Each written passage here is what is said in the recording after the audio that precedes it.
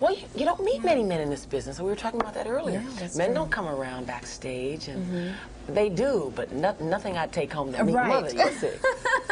And I get my friends backstage, but when I go backstage to a Maze concert or the Whispers or any of those male groups, women by the droves. Oh, I mean, absolutely. fiercely fine women.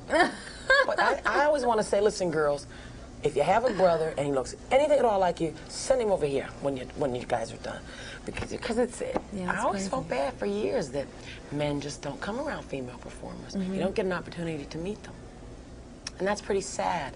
Which is why I've concentrated on my work, because I can't afford to get overly depressed about the lack of a permanent man in my life.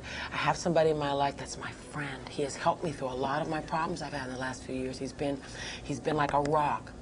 He has not only been a great support system for me, but he's not one to just stroke me all the time. When my stuff is raggedy, he's the first one to walk.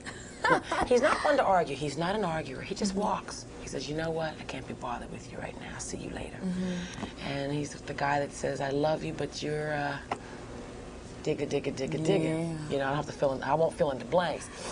But you know what?